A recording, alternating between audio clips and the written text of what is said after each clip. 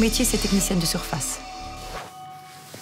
J'ai une arthrose sévère à la colonne cervicale, j'ai une hernie discale qui est inopérable.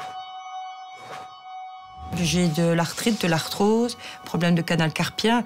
Et bien aujourd'hui, j'ai des problèmes au niveau des pieds. Je dois mettre des semelles orthopédiques de manière à remettre mes talons droits.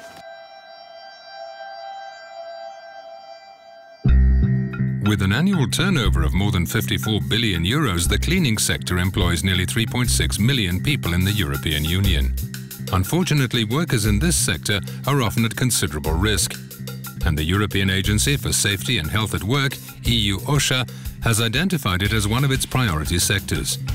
Mark van der Put, an independent work safety expert, knows a lot about this issue. Schoonmaken houdt toch wel wat risico's in. We denken hier bijvoorbeeld aan de overbeletsingsletsels van pezen en spieren, de zogenaamde RSI-letsels. We denken ook aan het gebruik van gevaarlijke producten. We kunnen ook spreken over uitschuiven en vallen, wat normaal is op een pas geboende of gereinigde vloer. En uiteindelijk zijn er ook het voornaamste risico het vallen van een bepaalde hoogte, wat dan voornamelijk gebeurt of kan gebeuren in de ruitenwasserij. Although employers are obliged to avoid the use of toxic products as far as possible, sometimes gloves are necessary to prevent skin irritation. However, other risks linked to these products are often poorly understood. Een van de problemen die zich kunnen voordoen is het mengen van producten. Denk bijvoorbeeld aan javelwater en ontkalker. Dat gaat dus samen, dat gaat gas vormen eigenlijk. Men gaat daardoor problemen hebben en het gebouw zal moeten geëvacueerd worden. Dus die zaken gaan zeker moeten vermeden worden.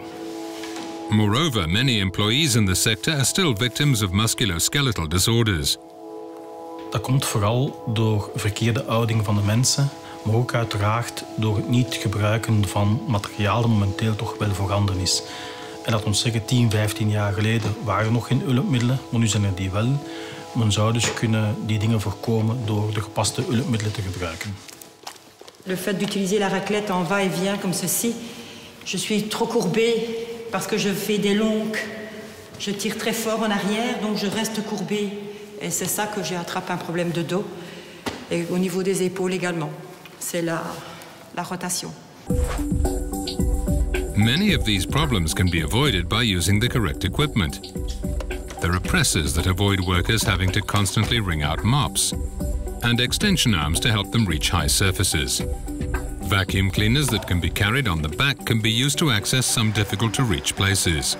Naast techniek is het ook belangrijk van opleiding te geven. Opleiding vooral over het manueel hanteren van lasten.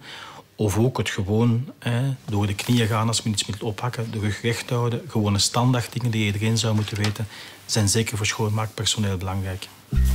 It is in fact important to learn the right working positions. For example, a floor cleaning machine like this one has to be adjusted to the height of the user. To clean objects at ground level, you must avoid bending your back and bend the knees instead. When vacuuming, you must adjust the extension arm to waist level so as not to have to bend over, and then work standing up straight.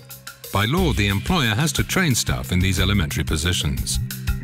Een van de andere risico's in de schoonmaak is zeker het vallen van op hoogte. Zowel in de dagelijkse schoonmaak in burelen, waar men soms ook trapladders gaat gebruiken, als uiteraard in de ruitenwasserij stelt dat risico zich. Dus zeker bij het ruitenwassen moet men vanaf een val van 2 meter zich beveiligen. Dus dat betekent een harnasgordel dragen en een statisch of een dynamisch antivaltoestel. Window cleaners must therefore make sure to use lifelines when working at height. Ladders must be used with the proper precautions for short periods of 15 to 30 minutes and only if the employee has no other alternative.